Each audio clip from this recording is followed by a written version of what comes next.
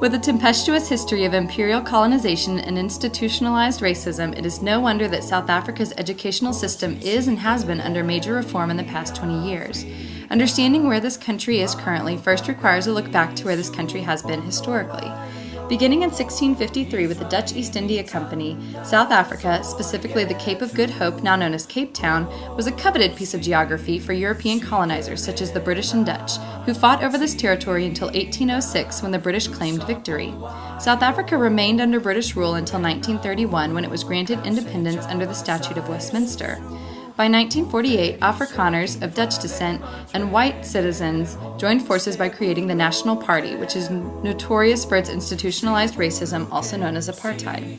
The apartheid system was put in place largely to maintain English and white Afrikaner control and power of the country's resources. The 1940s marked an economic boom for the country that needed manual labor in order to continue. Thus, white South Africans enforced policies to keep black South Africans subservient and in low socioeconomic class with little influence or decision-making ability so that they would continue doing the manual labor. Under apartheid, South Africans were divided into 4 distinct groups: whites, Africans or Bantu peoples, coloreds or people of mixed descent, and Indians, immigrants from India. Categorization was based primarily on skin color, and each group had a unique position in society, which was reinforced by distinct political, social, and cultural arrangements, including separate social and political spheres. While the apartheid era officially began in 1948, laws and policies separating racial groups in South Africa were implemented long before that. The Natives Land Act of 1913 restricted the land that could be owned by black citizens to about 7%, later increased to 13%. Under this act, blacks could not rent land unless they also worked that land. This policy remained throughout apartheid. Africans or Bantu peoples were also forcibly relocated from urban areas to homelands or Bantustans that were mostly located in rural, desolate, underprovided parts of the country. Black South Africans were severely restricted in the jobs they could hold, activities in which they could partake, and even when and where they could travel, needing special passes in order to travel outside of their designated Bantustan. Physical separation was accompanied by educational division, with separate schooling infrastructures for each racial group. Prior to apartheid, schooling was mostly fragmented under a mission school style, attempting to perpetuate colonialist ideologies. With the Bantu Education Act of 1953, later named the Black Education Act, the National Party had the power to take over administration of any South African school. The Ministry of Education during apartheid controlled teacher salaries as well as school standards and curriculum, using schooling during apartheid to ingrain racism, systematically conditioning black students that racial inequality was normal and natural. In stating his philosophy as to the education of black South Africans, Hendrik Verwoerd, Minister of Native Affairs, said, "There is no place for the Bantu in the European community above the level of certain forms of labor. What is the use of teaching the Bantu child mathematics when it cannot use it in practice? That is quite absurd. Education must train people in accordance with their opportunities in life, according to the sphere in which they live."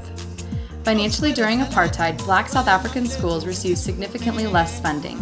In 1953, the government spent 8 times as much overall on white students as it did on black students. Bantu education was funded primarily through taxation of people living in Bantustans. After much struggle and almost half a century of apartheid and its racial indoctrination, South Africa became a formal democracy in 1994, freely electing Nelson Mandela as its first president.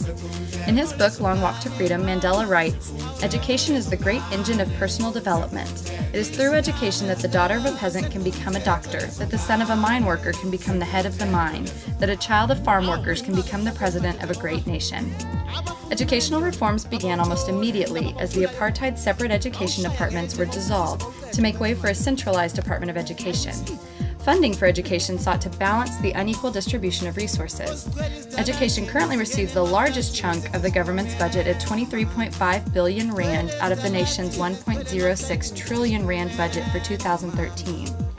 Educational infrastructure has improved, though some previously non-white areas still do not have running water, toilets, electricity, desks, functioning libraries, computers, playgrounds, etc.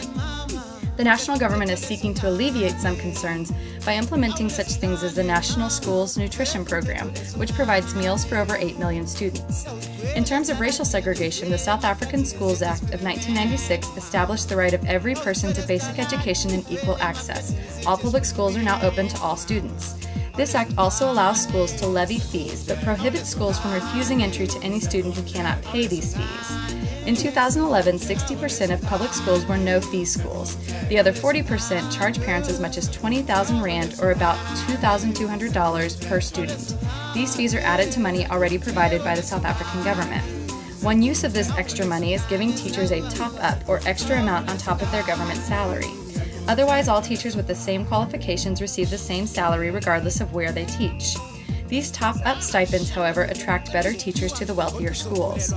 South Africa has roughly 15 million youth between the ages of 10 and 20, comprising over 1/3 of the total population. There is currently a high 95% participation rate in education for youth up to age 15, and an increasing number of students are completing the general education cycle ending at grade 9. Yet while completion rates rise, literacy rates and exam scores are low, especially compared to other middle-income countries, and few students matriculate, largely due to low school standards and high university costs. Only 1 student in 6 goes on to university studies, and 1/3 of those drop out within the first year. Employers complain that university graduates are largely unemployable because university standards are so low. As part of its Schooling 2025 vision, South Africa has established goals for learners, teachers, principals, parents, and materials distribution.